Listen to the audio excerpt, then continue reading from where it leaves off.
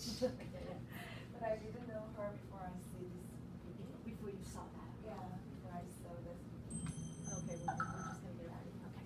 But it's about stress, so I think it'll be helpful to know how can we deal with stress. Can I start? Yes, go ahead.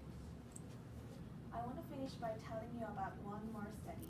And listen up, because this study could also save a life. This study tracked about 1,000 adults in the United States, and they ranged in age from 34 to 93. And they started the study by asking, how much stress have you experienced in the last year? They also asked, how much time have you spent helping out friends, neighbors, people in your community? And then they used public records for the next 5 years to find out who died. Okay, so the bad news first.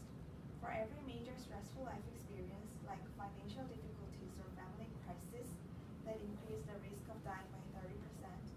But I'm hoping you're expecting about by now. But that wasn't true for everyone. People who spent time caring for others showed absolutely no stress-related increase in dying. Zero.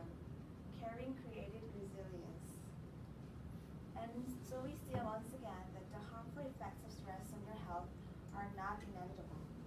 How you think and how you act can transform your experience of stress. When you choose to view your stress response as helpful, you create the biology of courage. And when you choose to connect with others under stress, you can create resilience. Now, I wouldn't necessarily ask for more stressful experiences in my life, but this science has given me a whole new appreciation for stress.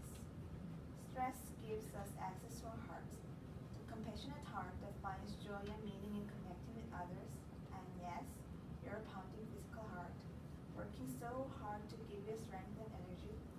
And when you choose to view stress in this way, you're not just getting better at stress, you're actually making a pretty profound statement. You're saying that you can trust yourself to handle life's challenges, and you're remembering that